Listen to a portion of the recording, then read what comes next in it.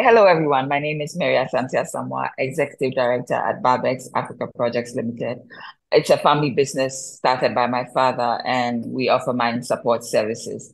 Outside of that, I started sharing my experience working in our family business, just writing about it. That led to me starting a podcast where I actually invite different family businesses to the studios to share their stories, the hopes of, changing the narrative. It's always been said that family businesses die after their founder, and we're trying to change that. I'm happy to be here today on Just for Women Africa.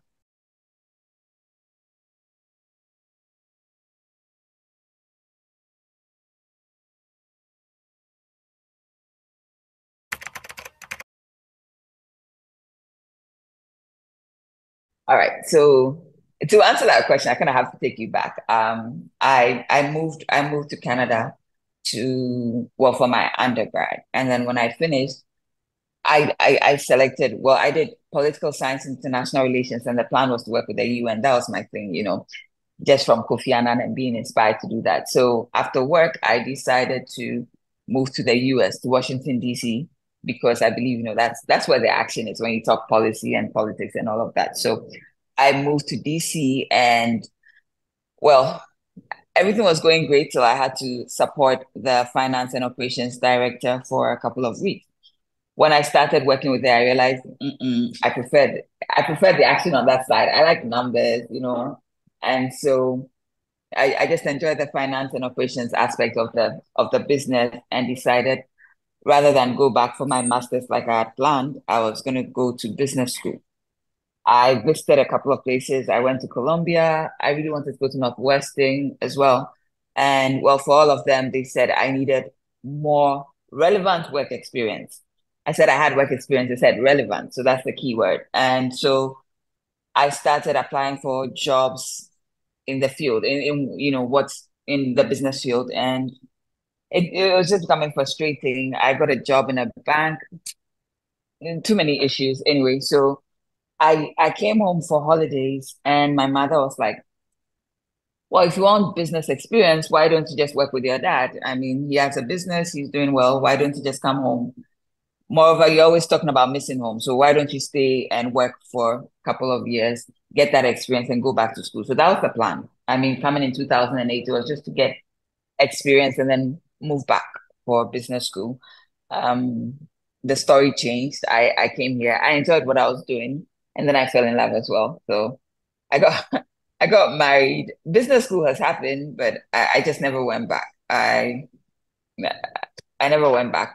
Not because I planned on working in the family business per se and got stuck. I just came to get experience and go back, but I enjoyed what I was doing, and circumstances changed, and that's how come I'm still here, 2024.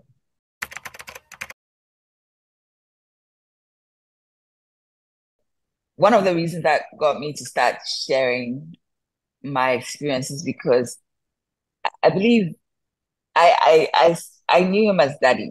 I had never really paid attention to his work. Yes, I know he traveled a lot. I knew a little bit about the business, but I I just not changed my mindset to accept him as boss. So the first few years was a little tough for me because he's working, he's just following what needs to be done and all, but I'm still looking for daddy at work. And it was just weird. It was a bit difficult, just, coming to terms with it. But my dad he's very quiet. He's laid back. He's chill. So it wasn't too bad. I think the problem was me. I just wasn't used to. I hadn't accepted that that's my boss. There were just certain things that I hadn't,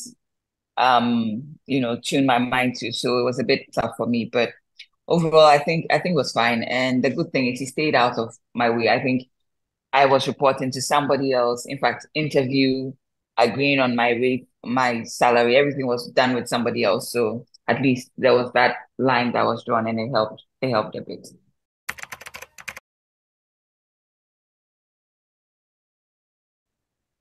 Different generation. So please, even for me now, I'm struggling with the Gen Z. So now I'm being very respectful, and I've asked for forgiveness for how I treated my father in the beginning. But I think it's just a case of our understanding is just different. We're all different, and I've come to appreciate it. Now, did I was it easy when I joined and I didn't understand why? Well, why don't you want to be on social media, and why don't you want to have the website up, and why don't you want to brand our cars? Like things like that, I didn't understand. The older generation is more conservative. There's just certain dynamics that seem different. I didn't understand it then, like I said, but now with the Gen Z stretching me at work, I realized, okay, that's how my father felt when I was pushing him with all these things. Let's get on social media, etc. But I think um generally it's been cool. We just need to make sure we're aligned with our vision. I think those are the key things when it comes to family businesses. Let's start understanding we're working towards a goal. We're doing this together. We're not working against each other. Those things are important. How we do it or how we get there, yeah, we may differ in our thoughts, but it's fine.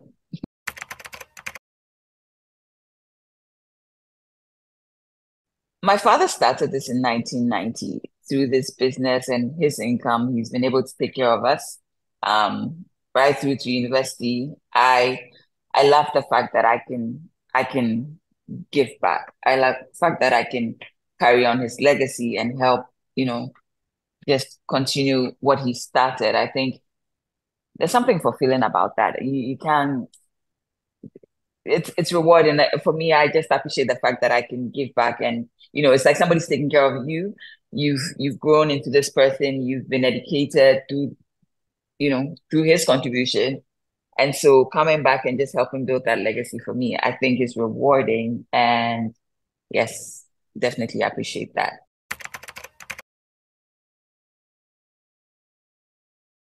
How do we manage conflict? So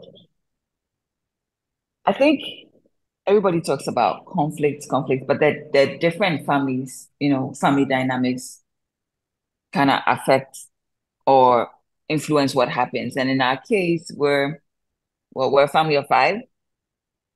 It's always been just that. So we're very united. We're very close. Again, I talk about that shared vision. That's key in some of these things. So if you have conflict, I think the main thing for us is just communicating. It's trying to respectfully, share your opinion or say what you want to say without they don't feel hurt if people don't take it, etc.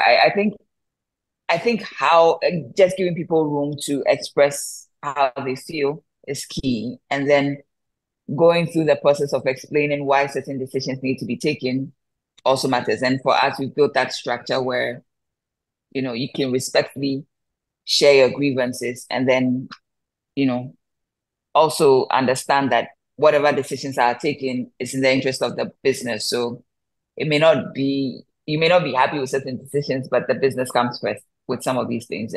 But the key thing for us is communication. It's just expressing how you feel respectfully and also accepting feedback.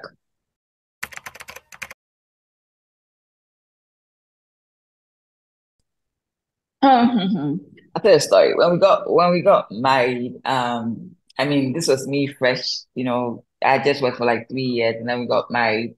And throughout that dating life, there was a day my husband just said, I think we're supposed to go for lunch. And I would ask that, let's go, let's go. The family's going for lunch. And he's like, are you going to talk about anything apart from business?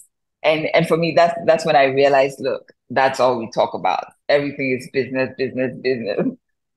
But we had to appreciate the fact that there are other people in the family that don't work in the business. My little sister, for instance, my husband, now their children involved, and also it's that making that conscious effort to separate the two. Um, yes, there are times when we have to talk business outside of working hours and all, but even for my own mental health, I just try to use the work when I'm somewhere, I'm present. So if I'm with the family, if it's about, family quality time, then that's what it is. I make sure wherever I am, I'm present in that place. And I also make conscious effort to take vacations every now and then. It's needed. The pressure is too much these days. So it's just making sure you have to be intentional with these things. That's all it is.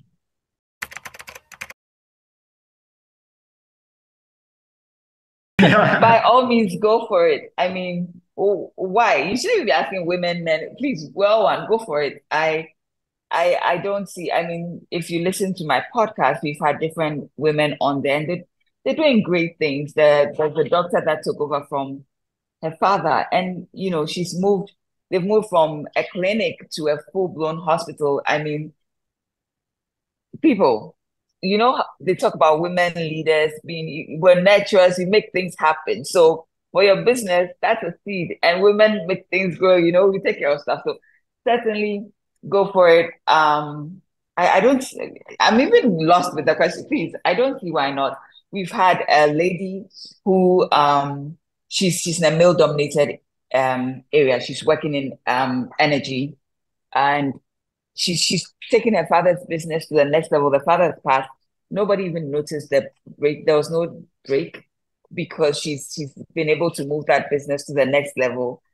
I I would encourage women to go for it. Yes, sometimes there's that little um pause, or you tend to question yourself a bit. Seek help where you need to grow. I mean, educate yourself where you need to get professionals to support the business. But by all means, once the passion is there, once you have the heart for it, I say go for it. Don't hold back. Thank you very much for the opportunity. I've enjoyed this interview and look forward to more of such. Thank you.